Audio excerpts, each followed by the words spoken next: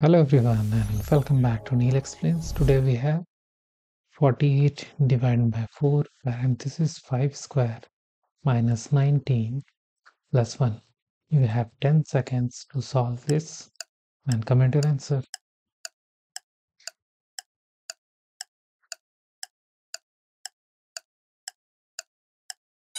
Time's up. Here, as we can see, we will follow order of operation. Okay, simply first preference will be given to this parenthesis which has 5 square minus 19, and here 5 square will give 5 times 5, which equals to 25, and 25 minus 19 will give here 6.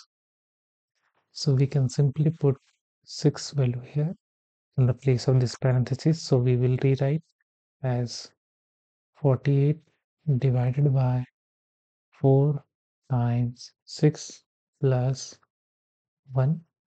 Now multiplication division has same priority, so we will do left to right here, and we will solve for this division part, which is 48 divided by 4, and this will give result 12. So we will write 12 times 6 plus 1, and 12 times 6 will give result 72 here, and finally we will write 72 plus 1 as 73, which is the right answer. And must try to solve this while math question and comment your answer.